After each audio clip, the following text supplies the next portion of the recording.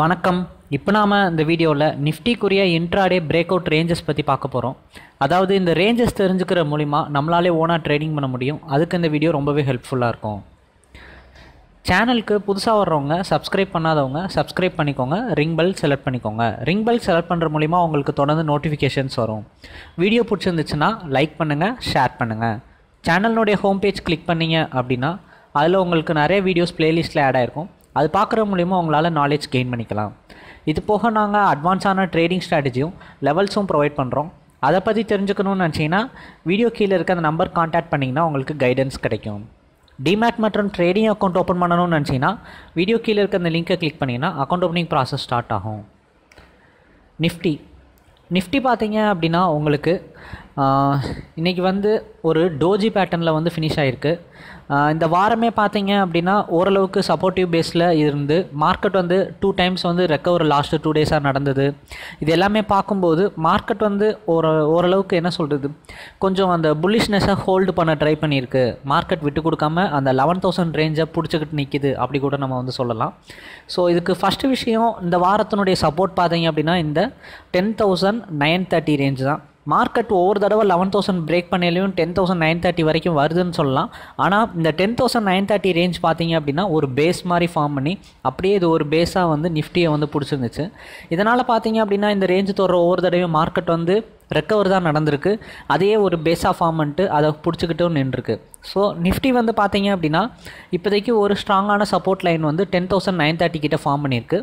அதே சமயத்தில் 11,000 பார்த்தீங்க அப்படின்னா ஒரு குரூசியலான ரேஞ்சாக நிஃப்டிக்கு ரொம்ப நாளாக இப்போ தொடர்ந்து ப்ளே பண்ணிகிட்ருக்கு. இந்த மாதத்தில் 11,000 பிரேக் அவுட் அப் சைடு நடந்தாலும் சரி, மேலே போகிற மாதிரி இருக்குது, டவுன் சைடு நடந்தாலும் சரி, கீழே ரொம்ப வேகமாகவும் வருது.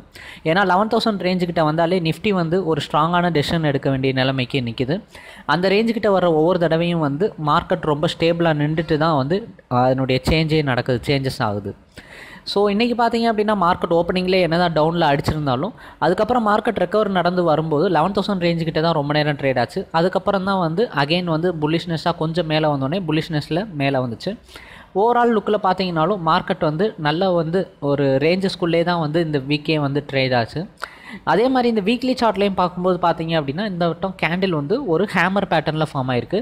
இன்றைக்கி ஒரு டோஜி பேட்டர்னில் ஃபார்ம் ஆகிருக்கு.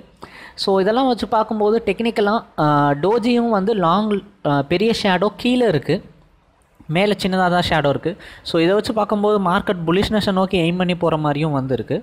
ஸோ ஓவரால் லுக்கில் பார்க்கும்போது மார்க்கெட் பாசிட்டிவ் பயாஸ்க்கு திரும்புறதுக்குரிய ஒரு ரிட்டர்னபிளாக ஒரு இந்த இடம் இருக்குமோ அப்படின்ட்டு எல்லாராலையும் பார்க்கப்படுது.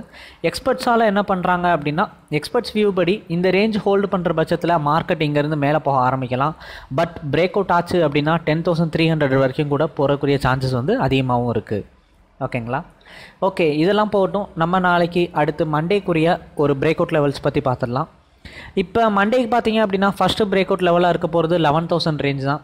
ஸோ இந்த 10,980 to 11,000 தான். இந்த ரேஞ்ச் இருக்க வரைக்கும் மார்க்கெட் பாசிட்டிவ் பயாஸில் இருக்கும். இந்த ரேஞ்ச் பிரேக் அவுட் நடந்துச்சு அப்படின்னா மார்க்கெட் நெகட்டிவ் சைடு போக ஆரம்பிக்கும். இந்த ரேஞ்ச் பிரேக் அவுட் ஆகிற பட்சத்தில் மார்க்கெட்டில் நீங்கள் செல் பண்ணலாம். செல் பண்ணிட்டு அகெயின் 10,930 ரேஞ்ச் வரைக்கும் நீங்கள் எக்ஸ்பெக்ட் பண்ணலாம் மார்க்கெட்டை. அந்த ரேஞ்ச் 930 ரேஞ்சும் பிரேக் அவுட் கொடுத்துச்சு அப்படின்னா அகெயின் இன்னமும் ஹியூஜ் டவுன்ஃபால் ஆகி அதுக்கு முன்னாடி ப்ரீவியஸாக இருந்த சப்போர்ட்டிவான 10,810 ரேஞ்சுக்கிட்ட வந்துடும். 10,800 810 அந்த ரேஞ்சுக்கிட்ட. ஸோ இதுதான் அடுத்த லெவலுக்குரிய ஒரு சப்போர்ட்டிவாக இருக்கும். ஸோ இந்த கண்டினியூஸ் பிரேக் அவுட் நடந்தால் மட்டும்தான் இவ்வளோ தூரத்துக்கு டவுன் வரும். இல்லாட்டி அப்படின்னா 11,000 ரேஞ்சை ஹோல்டு பண்ணுற பட்சத்தில் மார்க்கெட்டுக்கு இப்போதைக்கு அப்சைட் வியூவில் இருக்கிறது 11,080 ரேஞ்சு தான். இந்த 11,070 to 80 ரேஞ்சுக்கிட்ட வரையில் தான் நிஃப்டியால் ரெசிஸ்டன்ஸாக இருக்குது. அதை பிரேக் அவுட் பண்ண முடியல. சப்போஸ் இந்த ரேஞ்ச் 11,070 80 ரேஞ்சு ஒரு பிரேக் த்ரூ கொடுத்துச்சு அப்படின்னா நிஃப்டி நெக்ஸ்ட் லெவலுக்கு ஒரு ரெசிஸ்டன்ஸுக்கு 11,140 50 இந்த ரேஞ்சுக்கிட்ட போகும். இதுதான் அடுத்த ஒரு ரெசிஸ்டன்ஸாக இருக்கும். ஸோ இந்த மாதிரி கண்டினியூஸ் பிரேக் அவுட் அப்சைடில் கொடுத்துச்சு அப்படின்னா நம்ம அடுத்த நிஃப்டியை நல்லா ஸ்ட்ராங்காக அப்சைடில் பை பண்ணி நல்லா மேலே எய்ம் பண்ணலாம். நிஃப்டி ஸ்டாக்ஸையும் நல்லா எய்ம் பண்ணலாம். மேஜராக இன்றைக்கி ரொம்ப சப்போர்ட்டிவாக ரெக்கவர் பண்ண காரணமாக இருந்ததும் பேங்க் செக்டாரு, அந்த மாதிரி HDFC அந்த குரூப்பு, மெட்டல் ஸ்டாக்ஸ், இந்த மாதிரி ஸ்டாக்ஸ் தான் இன்றைக்கி மேஜர் ரீசன்ஸ். இது போக நாங்கள் அட்வான்ஸான ட்ரேடிங் ஸ்ட்ராட்டஜியும் லெவல்ஸும் ப்ரொவைட் பண்ணுறோம். அதை பற்றி தெரிஞ்சுக்கணும்னு நினச்சிங்கன்னா என்னுடைய நம்பருக்கு வாட்ஸ்அப் இல்லாட்டி கான்டாக்ட் பண்ணுங்கள். டிமேட் மற்றும் ட்ரேடிங் அக்கௌண்ட் ஓப்பன் பண்ணணும்னு நினச்சிங்கன்னா வீடியோ கீழே இருக்க லிங்க்கை கிளிக் பண்ணிங்க அப்படின்னா உங்களுக்கு அக்கௌண்ட் ஓப்பனிங் ப்ராசஸ் ஸ்டார்ட் ஆகும். ஃப்யூச்சரில் இந்த மாதிரி நிறையா வீடியோஸ் பார்க்கணுன்னு நினச்சிங்கன்னா சேனலை சப்ஸ்கிரைப் பண்ணி ரிங் பெல் செலக்ட் பண்ணிக்கோங்க. நன்றி.